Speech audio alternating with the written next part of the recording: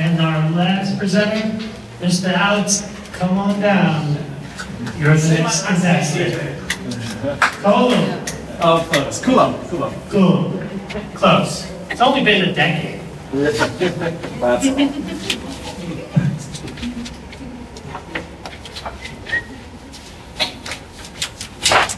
So Alex presented at NYVR back in 2014. Don't worry. Do you have it? Yeah. Nice. You embarrassed me last during the webinar, but I'm gonna embarrass myself. I wanted to do this before DJ could do it. Yeah. So there I am. That's the first time I presented it. I was so young and innocent, and using a TK2 at that point. Hi everyone, good to see you. My name's Alex Coulombe, and I know, right? Yeah, good times. And this slide is definitely stolen from an Unreal Engine talk, so you'll see I immediately start by saying, like, I'm an Unreal Engine authorized instructor. Not the most important thing about me, but it is true.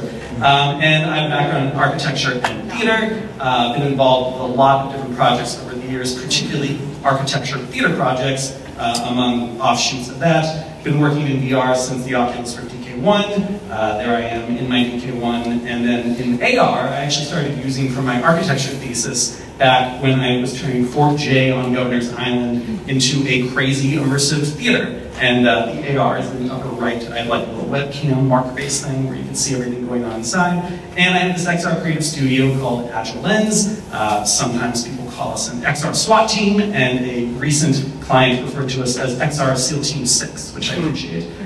So here's a quick example of like a recent architecture project, because I'm not going to dwell on these too much because we're doing less architecture work these days, but we did David Geffen Hall in Lincoln Center. We had a VR experience that allowed people to go into a mocked-up, built-out version of the balconies there and get a sense of what it would actually feel like to grab the railings and like be at different heights and lean over and be like, do I have vertigo? Yes, I do have vertigo. And last thing I want to mention is that we have a podcast called the Unofficial Unreal Engine Podcast. I co-host this with Jacob Feldman, who works at a cool cloud computing company called CoreWeave. We just did a very popular episode about the Apple Vision Pro. I don't know why so many people downloaded that one, but that was cool.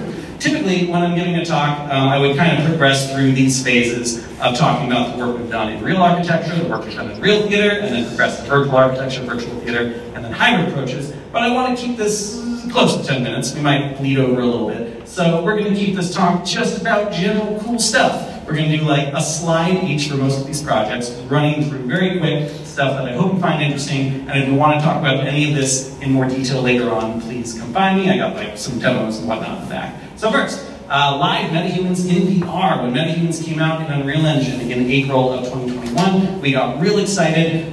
We've been working at different platforms that had limited performance capture in the past, and suddenly we had the ability to play with things in a much more exciting way. Let me see if I've got some audio here. Some of these do have audio, so let me see if I've got the right output real quick. I mean, that seems like it should be audio. I can also pretend that I'm the audio. That's fine. This is Kevin Lateson and Brendan Powers doing some tests for us in the Agile Lens office right after MetaHumans came out. We were playing with how amazing it actually felt to be inside a VR headset while someone was performing in VR. And that led to things like our production of Christmas Carol, which we do every December, forever and ever and ever. We've got Ari Tar playing Scrooge from his living room in Oregon, and all sorts of crazy ghosts that come and attack him. You know how the story goes. And what's been quite fun about this, besides just being a bit of a sandbox for our different virtual reality ambitions for live theater, is that we've been able to mix and match elements that we've taken from real theater. So the original director of the piece, Robert Barry Fleming, had a crack team of his folks down for Actors Theater of Louisville, and we actually started by doing this production both as something that happened in their physical space, where our metahumans, rendered lovingly by Rob Lester, were projected onto screens inside the actual space, while the virtual show took those metahumans and, of course, were spatialized. We could change their scale, we could make the ghost a Christmas present 50 feet tall, and flying around in VR as little other ghosts who are collectively haunting Scrooge, you really get a beautiful sense of that scale. There's Greg Moppin, who played Scrooge in the physical production, and of course we take, the drawings by the costume designers, at Actors Theatre and bring that into our experience. What we found was quite nice about working on this particular production, which made its way into our other virtual reality theater work moving toward the future, is that when we take people from theater who are interested in what this technology can do, it's often quite nice to show them that it's not that different from what they are used to. So Robert Barry Fleming, as the director, had never put on a VR headset before, and he was able to do things like sit down in Louisville while Ari is over in Oregon and pretend he's basically in a black box theater and watch Ari rehearse. And he can give Ari the exact same kind of acting notes he would to a regular actor. He might play with things like changing his costume. We did fun things like swapped out the script in his hand for a candle, but it actually felt pretty natural for him. And I've been working with Ari for years. I just met him for the very first time last week in LA at the Next Stage Summit. Most of the people involved with Christmas Carol have still never met Ari. One fun thing that we've been doing with our theater work is finding ways to simplify it. I was presenting last year at an event in Seoul called the Seoul Performing Arts Festival, and they told me very last minute that they wanted to do a live show. They're like, can you play Scrooge? I'm like, I sure can try. And they're like, we're going to have a Korean actor who wants to play all the ghost parts. And I said, I don't think we can do that. And they're like, can you try? I'm like, okay. So we had June on our team whip up a version of Christmas Carol that is basically karaoke, where we actually give like the prompting of the script on the screen. This is actually Ari trying this experience out for the first time last week at the Next Stage Summit. And the idea is basically that we keep everything pre-recorded with the body capture, which was done with Xsense and Rococo, and now we're using Move AI and capturing and programs like that. And then we're just using the LiveLink app to let people go and take control of the characters entirely through a phone. And so that's what we did in Korea. We had people viewing the whole thing in VR, and that was pretty cool. Ari's biggest request over the past couple of years has been that he doesn't want to be looking at a phone when he's performing. He wants to be performing from inside VR. So I've been playing a lot over the past couple of years with the Vive Focus 3 and the XR Elite and the MetaQuest Pro and different headsets that have facial tracking to see if we can start to translate this data over to a metahuman. It's not natural, it's not something that any of these SDKs are doing a great job of on their own, but I've got some janky spaghetti code right now that is trying to make this work, and we're on the right path. I also have uploaded this entire project to GitHub, so if anyone wants to keep messing with this, please do. We're also having a lot of fun starting to play with AI and metahumans, and we're doing a project that is premiering right now with Infinite Reality in London for London Tech Week. This is a totally AI metahuman who is responding to you, talking to her about the car behind, and you can say, can I see the car in blue, and tell me about the tires, and how many electricities does it get, and she'll do her best to answer all these questions, like a very sophisticated chatbot, and it's quite nice. In this one, this is interesting, you can't hear it, but in the first clip, she is much more robotic sounding. Here, we haven't gotten the lips moving yet, but she actually sounds much more natural. And this is through using a plugin called In-World AI, which is very exciting.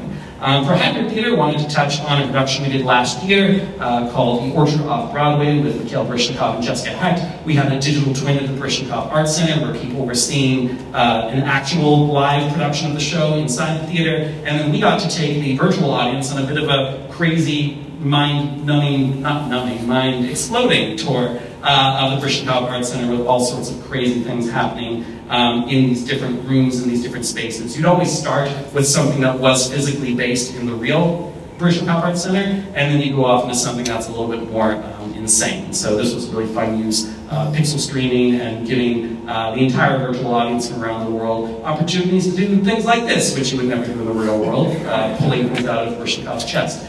Also with pixel streaming, which we use a lot of because a lot of our projects are very high-end, photorealistic, require high-end hardware.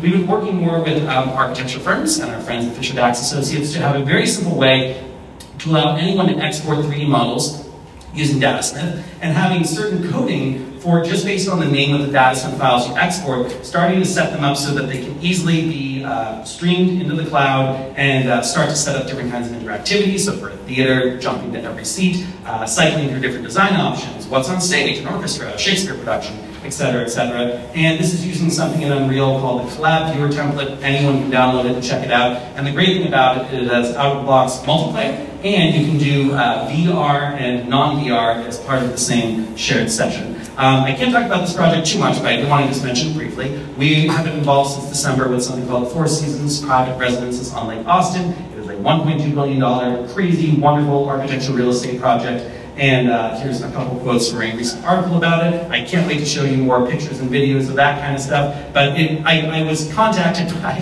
like 9 people. I'll try to name some of them. Kim Bauman-Larson, Jeff Model, Matthew Bannister, Vikas Reddy, Jeff Powers, Paul Bebek, all sorts of folks who are like, hey, I know this guy who's trying to make like the most photorealistic architecture project of all time. Do you think you can help? And I said, I sure will try. That's always what I say to these projects. And so we now have this thing out in Austin. This is the only thing I can show you is our crazy custom OptiTrack 3D printed setup to make this local experience of walking through $300 million of amenities and local multiplayer. And it's a pretty darn photorealistic tour. And we've had all sorts of fun Texas celebrities go through it. And if you ask me later what certain people might have said about the experience, I'm happy to share that in private. Another thing we've been doing that's been influencing our work more and more lately is compositing Stereo 360 together.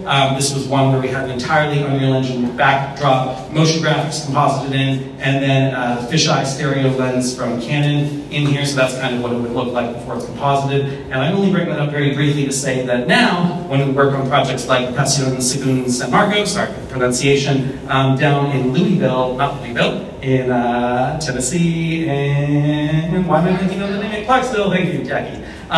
Then we start to have these fun opportunities to take all the different tools and techniques we're working on and bring them all together. So here's WIT on the ground, and you can't hear it, which is sad because it's so beautiful, but we have Gregory, the conductor, conducting this beautiful piece. We have the chorus in the back singing. We have guitar starting up, some gnarly guitar, and then awesome singing. And what we're doing during this patch session, which was after the live shows, we captured the live shows, so during the patch session we are getting depth data from DepthKit. We are getting 360 and Stereo 180 data. Jackie, Witt, Kevin Leaves, and myself are all there on site.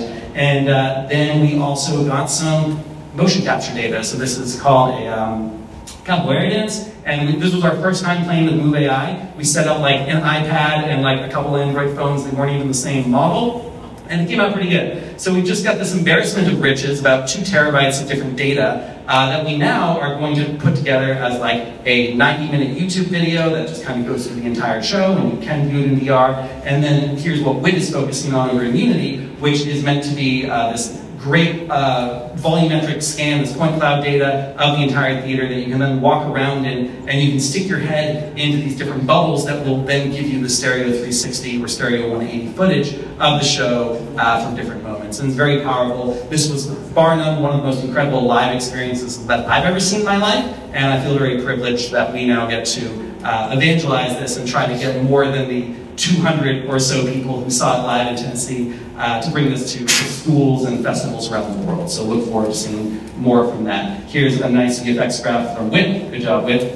And then I kind of want to wrap up just mentioning a couple things that are on the horizon that are very exciting, like WebXR pixel streaming. So right now, if you want to have a very high-end Unreal Engine experience, and you want to stream it over the internet, like we were doing with Christmas Carol, you need someone to sideload an app. And if they're not a developer who's dealt with sideloading, it's a little bit painful for them. But I've been poking all the right people at Epic Games for a little while now, and I finally got them to include an experimental feature, which we're calling WebXR Pixel Streaming. And what this basically allows you to do is stream an Unreal Engine experience through WebXR. And what that means is you have one link, and you can go to that link in your browser on your Chromebook and access a non-VR experience there, or you go to that exact same link inside your MetaQuest browser, or your Vive browser, or your Vario browser, and then you are basically activating a full VR experience without having to download or sideload anything. And right now, the latency, not so great. It does need some predictive algorithms, synchronous space warp and whatnot, to make this a better experience. But the core here is we're working on reducing friction and making it as easy as possible to access the most photoreal VR experiences that we can possibly dream up. So that's exciting. And also, I have to mention, this is my silly AI rendering of the future of the Apple Vision Pro. This is going to be a good way to get through to this headset if they continue to be sad about Unreal Engine and block everything Epic does. You could go into WebXR and get your Unreal Engine experiences in that way. Here's my, like, much further in the future. You could be in this happy world, like, looking at, green things, the whole world around you is burning. That's a good future. And XR Kids.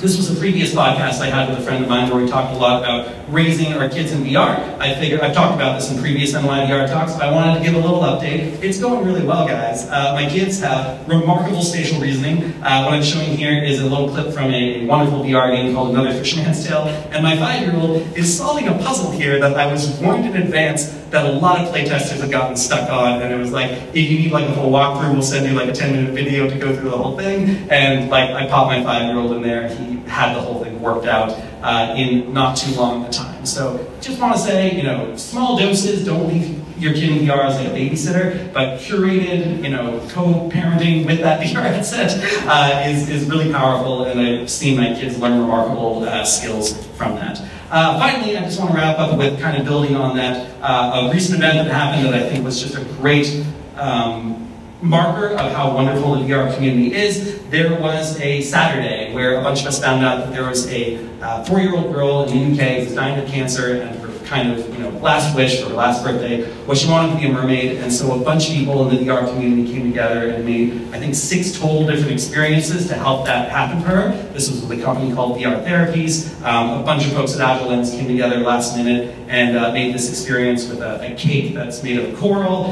We recorded a bunch of actors saying a bunch of things to the girl whose name was Zainab, and we have all these lovely little animations and cute little, you know, cat mermaids that come through here and say hi to you. And it was just one of those things where, like, it was 48 hours, no one was getting paid anything, but you saw a bunch of people drop what they were doing and go through and make this really lovely experience that she got to experience, and now her brother and her family have all these great memories and these actual experiences to have for themselves. So happy to talk more about that, and we do have that experience if anyone wants to try it out. And when I was thinking about like how to wrap up this talk, I did this last week too. I was like, I need some kind of end slide, and we did a project for Dell, which we don't have time to talk about today. But we tried fixing some weird facial capture stuff, and so we had like, you know, something that was too frowny, and then we fixed it to be a little bit more smiley. So it was like, yeah, you saw my talk, and now you're a little happier, or something like that. And that's, I don't know what this is, but just watch this for like 10 seconds, and then I'm going to pretend that I can't get it to stop playing, and then maybe in a few days you can remember that you saw this, and then we'll talk about it more. But, you know, there's exciting things happening. Thanks, everyone. That's all.